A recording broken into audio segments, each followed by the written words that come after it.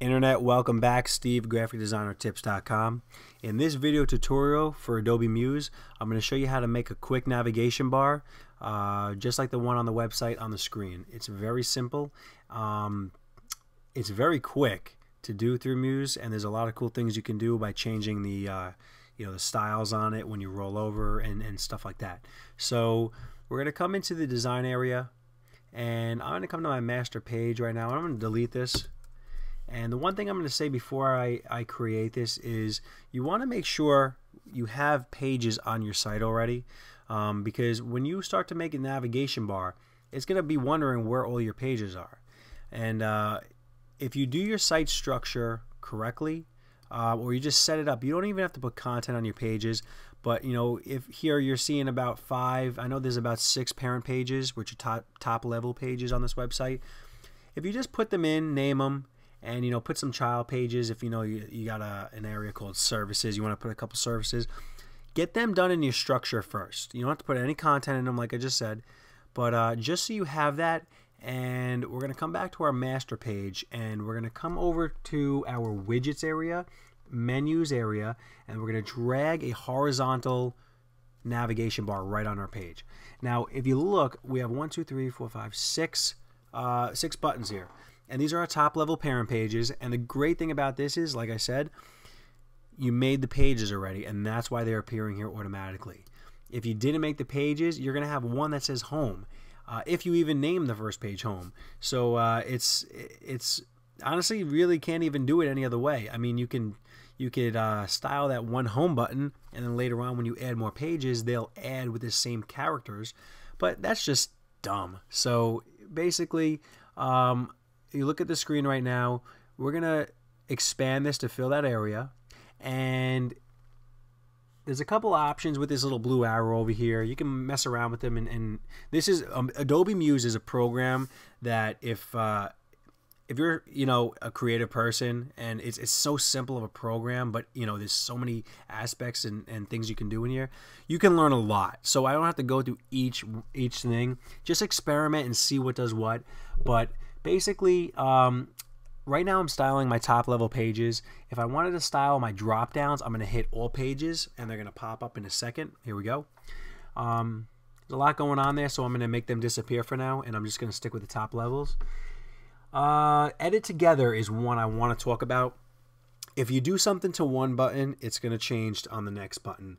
And you might be thinking, of course I'd want to edit together. I don't want to do each button, every single button is over and over. I want to do it once and have it apply to all. Well, yes, that's true, but if you're trying to do like a rounded corner navigation bar where just the left is rounded corner and the button all the way to the right is a rounded corner, you have to uncheck edit together, and you have to edit the first button by itself all the way to the left, and you have to edit the button all the way to the right by itself. And then after you're done with that, if you like to check edit together, just in case you're going to make future changes, you can do that. But just play around, mess around with it, and you'll get it. But the one thing I do want to show you in here is the item size. If you notice on all these buttons up here, the word staff is only 5 letters. All right, I had to count there. I don't want to say 4 or 6. Staff is 5 letters, and contact us is a lot more letters than staff is. And basically, they're the same size button. Now, if I take this gray bar away, it's going to look pretty stupid. It's going to look like I didn't align everything correctly. So we're going to come into item size, and instead of having a uniform size button, we're going to have uniform spacing. And right like that, you're going to notice that each button is now its own size. And the only way that might look funny is if you actually styled each button as a shape, and now you have each shape differently. But I'm taking this gray background away, so I'm just going to have words floating on the page, and I want them to be uniformly spaced. It's a clean way of doing design. That's how I like to do design. That's how everybody honestly should practice doing design: clean, having things align, and spacing properly. It's the only way to go, in my opinion. So, all right, those are the options to the right. Now, say we want to change, start changing some stuff on here. We're going to start messing with the states of the button. And when I say states, I mean what it looks like, you know, when you're on a page, what it looks like when you roll over, because you want stuff to change, you know, maybe little effects like that. It adds to the character of the website. And if we click on the navigation bar, there's two areas where we can find the states. If you come up here to the top left, it already says menu item. It's showing you're on the normal state. And basically, while you're on the normal state, this is when you're going to change your attributes. All right, you can drop this down and see the other states: rollover, mouse down, and inactive state. Okay, the only problem with using this area up here is once you click off and you start to mess around with the type and the colors, it disappears. You got to keep clicking it. Down here on the right in the widgets library, well, next to the widgets library, there's a states area, a states tab, and it's going to show you the states. As long as you leave that tab open, you don't have to take your eyes off of it, which is pretty cool. So we're going to take, right now what we're going to do is, since we're editing these together, is we're going to take this button and we're going to change, first of all, we're going to change the text on it. And we're going to change it to Comic Sans because it is a sans serif font as opposed to the serif Geneva font that we have up there. Excuse me, Georgia. And once we select that, you see the big change right away. We're going to add a point size onto that, change it to 15, make it a little bit larger. And we're going to now click into the button, all right? And if you see, it's showing, we already see visually from the button, there's a gray background. Now, if we come up here to our fill, it's gray. It's ugly, and I don't like it. So we're going to take this fill out by hitting that drop down and doing a none fill in there. How nice is that? Nice and clean, all right? So basically, the whole background just came out. It's a none fill. But if you look at the states, all right, you're going to notice once we roll over this thing, it's going to change back to that background. So technically, we actually have to go into each state by clicking here, roll over, and we have to go back in and take a none there. All right, take a none. That sounds funny. We have to go into the mouse down area and put a none there. And same thing with the active, because I do not like this background. It's terrible. So in here, we're going to create some contrast when you roll over it. So you have a dark blue background, you have a white lettering. When we roll over these letters, what I want to happen is I want to make the word home or any of the About Us pages. I just punched my microphone, by the way. If I don't know how that's going to sound, but if you roll over the type, okay, we're going to change the color of the type. And we're going to change it to a light blue right here. Okay. All right. So basically, when you roll over any of these, when this is published, it's going to change into this nice light color blue, which is pretty cool.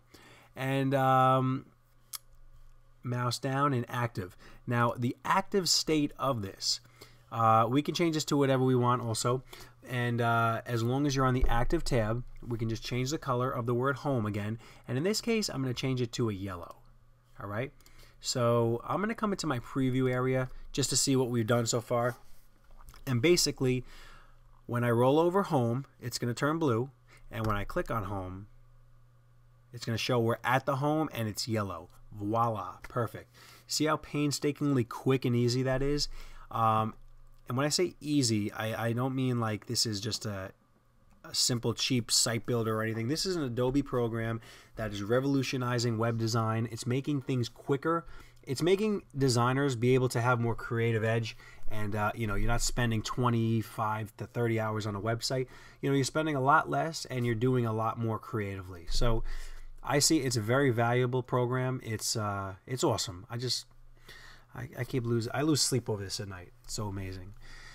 We're going to come back into the design area because I want to see if there's anything else I have to show you. And let's see. All right. If all right, we can add a left icon if we wanted. I don't know why you'd want to not show the label, but you can mess around with the settings in there. That's basics on navigation. If you want to start doing the top level pages, excuse me, the drop down pages, you're going to select all pages, and you know, you're going to come in here and you're going to do the same exact thing.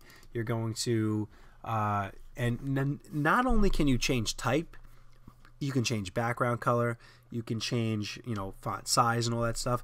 You can even change the stroke around an actual, you know, say you have a button. It is a physical button.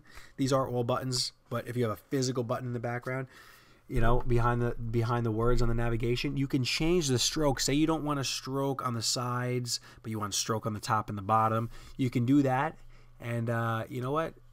If I'm confusing the heck out of you, I'm going to show you what I mean real quick. All right. And then we'll wrap this baby up. So we're going to go into home, and we're going to come into our stroke area on the top. And basically, and oh, oops, make sure the states, we're at the normal state right now. Make sure, let's see, we do not want that to link, because once you hit, it's going to put the same setting for each side. It's basically, this is the top of the stroke, the left, the bottom, and the right. So we're just going to add a stroke on the bottom, 1, 2, and we're going to add a stroke on the top. So basically, if you see what happened here, and we're going to change the color to the cyan. All right. If you see what happened here, actually, that is a pretty cool effect. It's just, if you're watching this video and you haven't used Muse yet, you're already seeing the potential. It's amazing. So that's it, guys. I'm Steve from graphicdesignertips.com. This is a quick tutorial. You can make a million different types of navigation bars, but it's just showing you how easy and quick and simple it is. And that's it. Please subscribe to our channel if you found that this video was helpful, and please pass it on to other people, because I'm sure if it was helpful to you, it should be helpful to somebody else. That's it. And comment below. Let me know your thoughts, and have a great night. Peace.